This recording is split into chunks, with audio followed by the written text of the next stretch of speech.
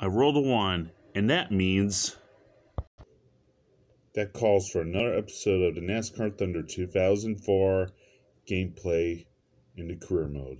Let's go to the racetrack. Welcome to another edition of the NASCAR Thunder 2004 gameplay. OD Zone 101 here, and it's the EA Sports 500. And as you can tell on the front of my car, I have lost my primary sponsor. But let's go find out with a surprise what will my sponsor be. Let's go to sponsorship. I have the same options as last time. EA Games, MBNA, Goodyear Blip.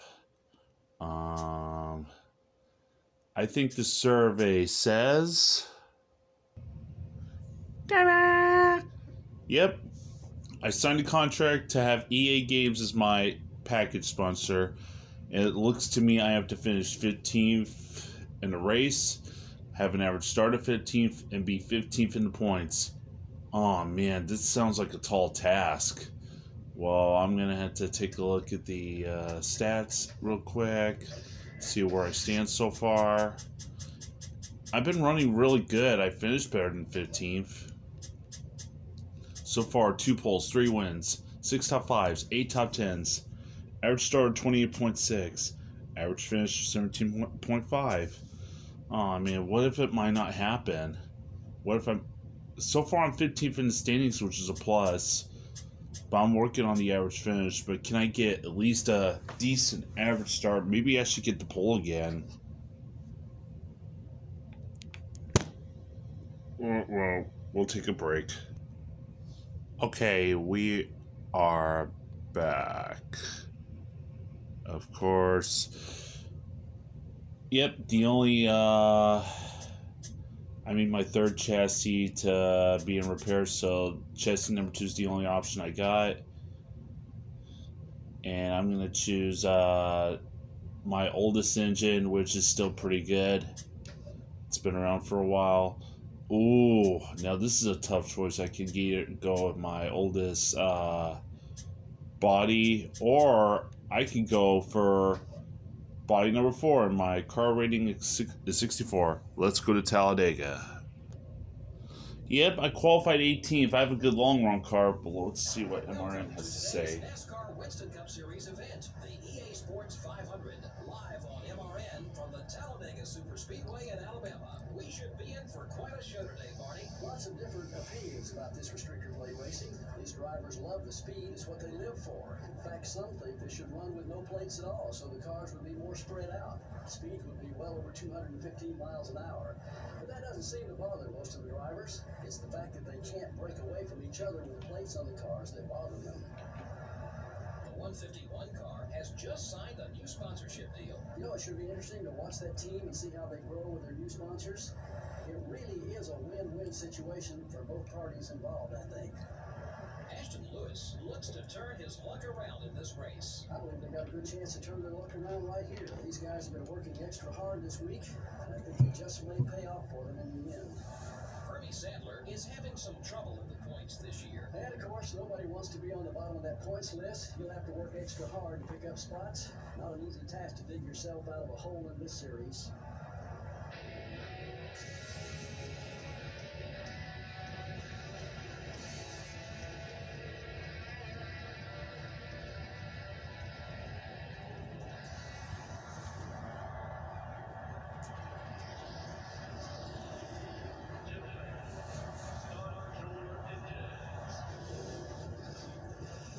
Once again, good national anthem. Once I started to show some consistency, I'm making a late charge. But I wish I could have more power to please my sponsors. Man, I got such a great start on the finish line.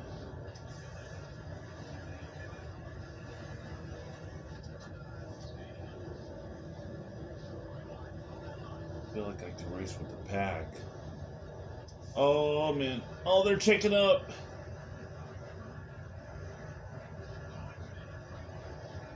That's for checking up.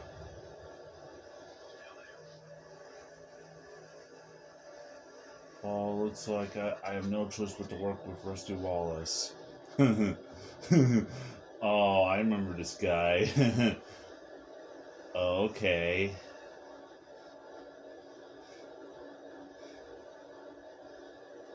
I don't know if that person still wants me to put Rusty Wallace in the wall, but... Oh, I had such a run. 57605. Oh man.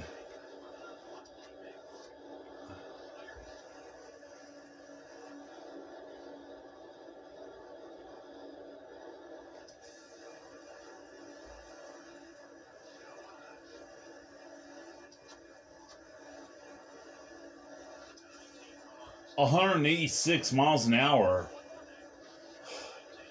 My car is bad to the bone. Just like Darrell Waltrip once said, it ran like it doesn't have a restrict plate on there. Indeed, feed the needy. I was coming under fire from McMurray and Wallace. Now I'm putting pressure on Harvick and just following his draft, and I have such a huge run. Green, don't you block, don't you block, don't you, oh, you blocked. Wait, we can come back, no. You know what, you want me to rub you the wrong way, Green? Why don't you get the freak out?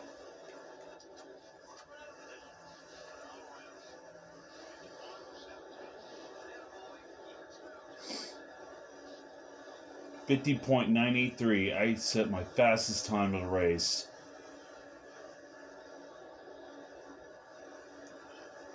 That was even faster than my qualifying lap.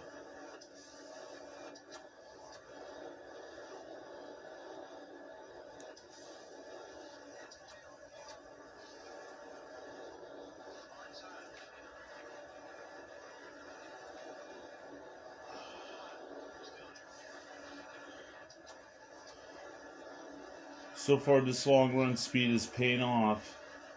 I'm side by side with Craven. Too bad I don't see Mark Martin anywhere. I want to draft with him, but I gotta use Craven as a pick to get up to 13th.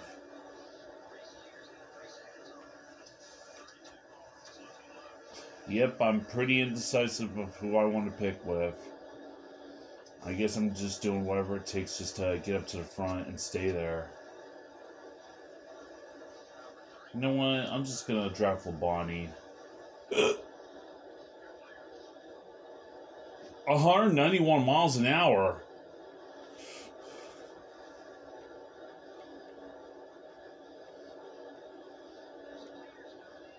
And of course, the leaders are coming into the pit. Well, back to Harvick. You want to block me, Bush? You want me to put you in the wall?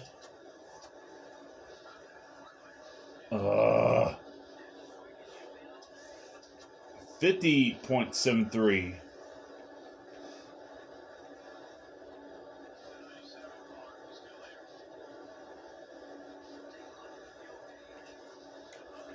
Ha! Saw the way I manhandled the car coming off the corner. I didn't even go into the wall. I think Kurt Busch's mind is blown because of that.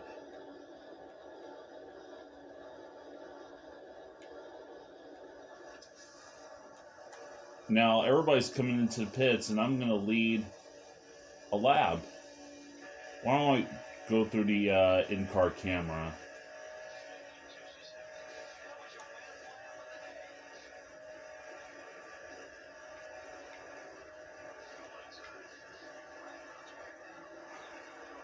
I'm pretty sure I'm going to lead another lap.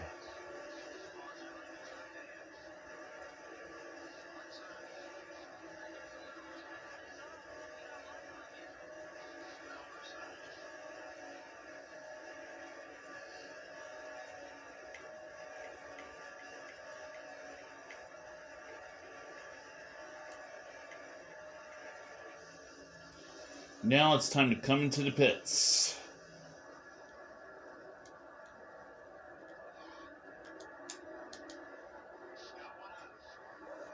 I'm pretty sure that I'm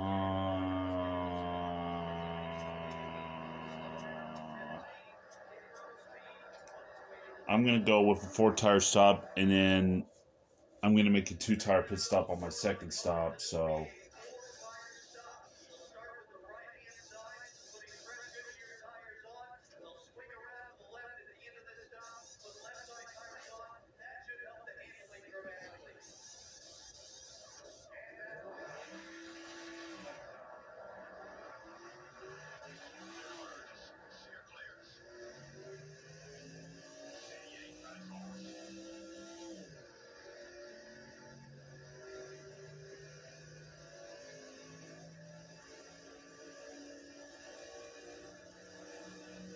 Oh, here comes the pack. They're way faster than me.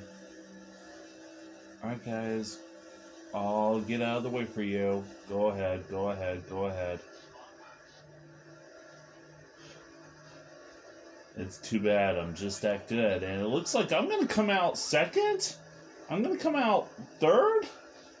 Not too shabby. Wow. Stewart is in the lead. Why don't I team up with Jeff Gordon to overtake him? Because he's definitely run away in the points.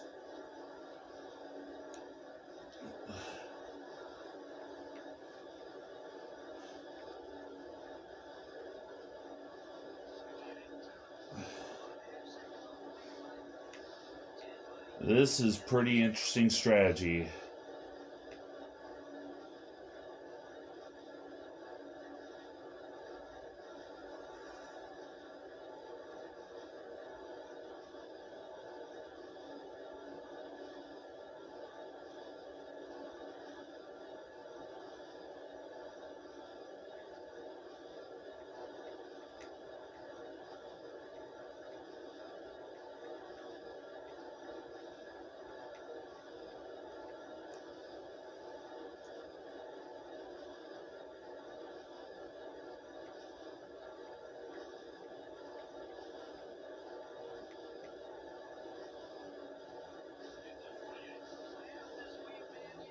$50.28, not too shabby at all. Now it's a 3-man horse race between Stuart Gordon and I.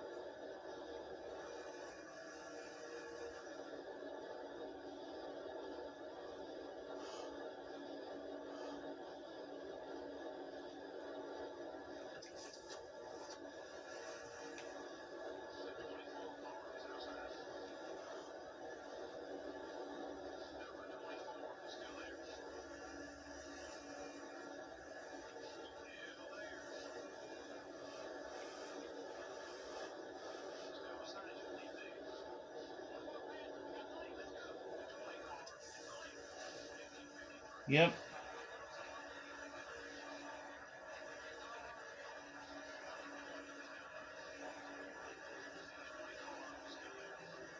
Oh, he and I made contact, but it doesn't matter.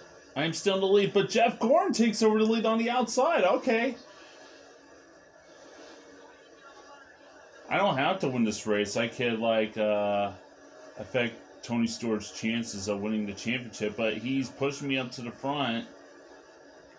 Gordon, get in front of me. That way I can draft you.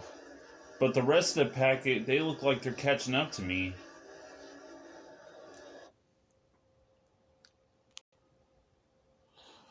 Alright, and it's time for pit stops.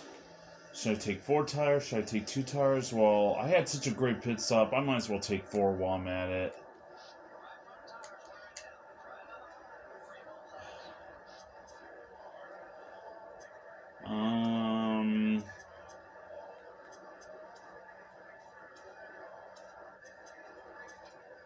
Yeah. Alright, no mistakes, guys. You got this. Yeah, I have a perfectly happy pit crew.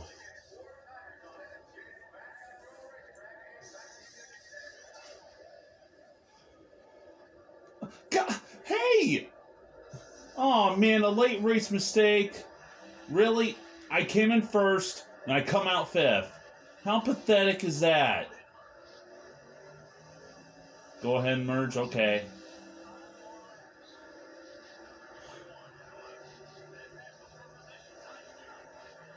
Oops. It don't matter. There's a good chance I might struggle in the next race.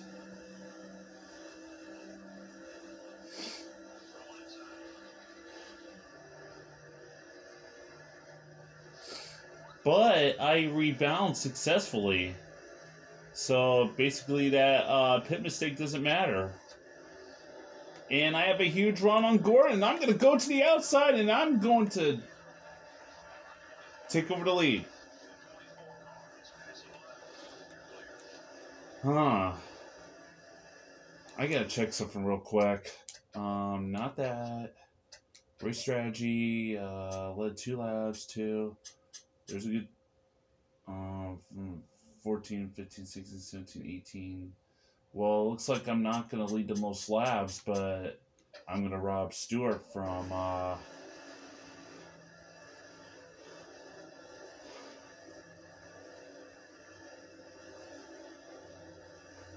winning, but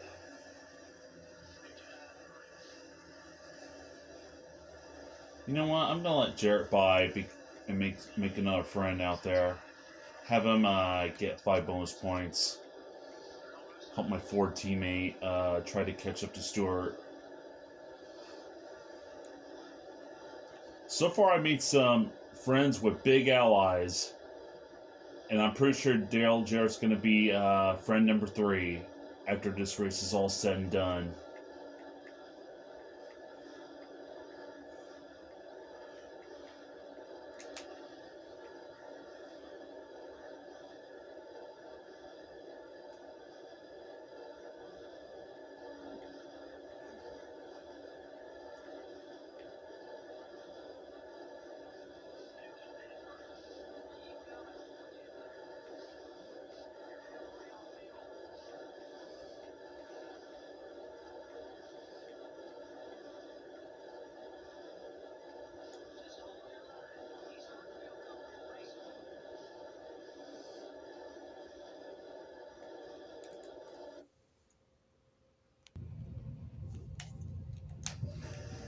Alright, down to the inside I go, and it looks like I'm going to lead this lap, and the white flag is out. One more time around.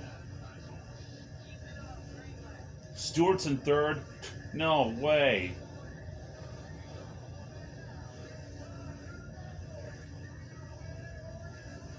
Looks like I'm going to get my 4th win of the season, huh?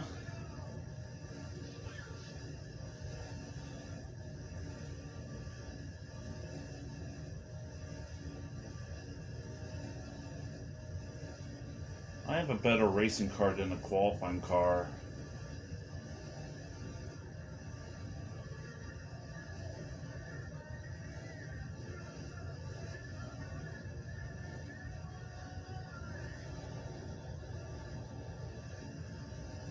It looks like it's going to be another victory. I win at Talladega for the EA Sports 500.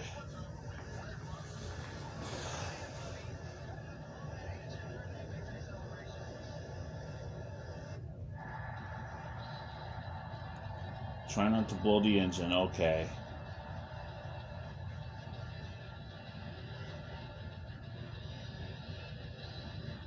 You know what? Why don't I do a polished victory lap? Actually,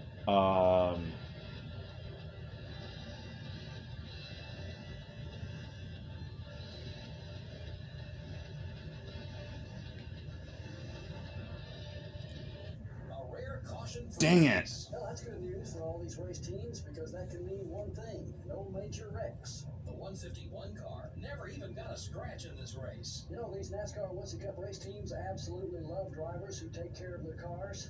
Makes their jobs a whole lot easier when they aren't having to spend extra hours in the body shop each week. The 151 car got along well on the track with Jeff Gordon. Yep. Relationships with other drivers are important in NASCAR Winston Cup Series. It can make you or break you. All right, victory!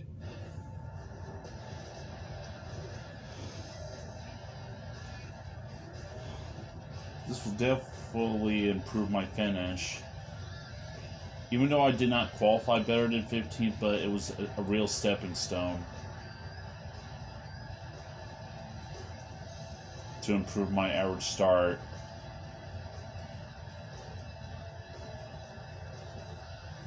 I'm pretty sure I won't get paid till I have a better average finish than 15th. 165,000. Okay, that's not bad. Could have been a little more.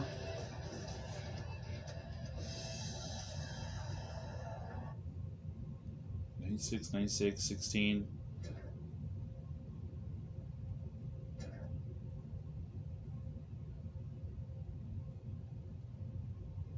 Per race income, 207. Prestige bonus, I got 1K, 5K in awards. Anyways, I managed to finish in 15th place, which I won the race. I ranked 15th in the points, which is a plus, but for the average start, that's something I really need to work on. But it's not going to be an easy challenge. But how can I get there? As you can tell on my chassis, engine, and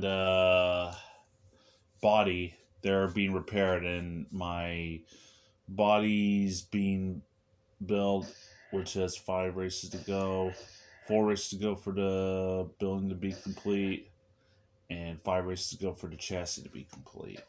So 4 races to go for the engine balancer to be complete, so that way I'm going to get something more expensive when it comes to research and development. Now on with the point standings. Tony Stewart is still holding a 237-point lead, so I expect Dale Jr., Jeff Gordon, Mark Martin, and Bobby Labonte, possibly Dale Jarrett, to finish ahead of him in these next 3 races. That way we have a great championship battle on our hands. Driver respect. No enemies so far. Not bad. Made 2 more allies. That is a big plus. And for the awards, I had the fastest car at Talladega. Not too shabby at all. I take it. Well, onwards to the highlights of Kansas. And I guess I should let you know that I'm not going to be recording all the Kansas race. But let's go to the track. Sorry about that. I'm going to change my mind. I'm going to sign off here and show the highlights of the Kansas race next race in the next video. Please like, subscribe, and comment. Hope you enjoyed this broadcast. OD Zone 101 signing off. Have a great Thursday.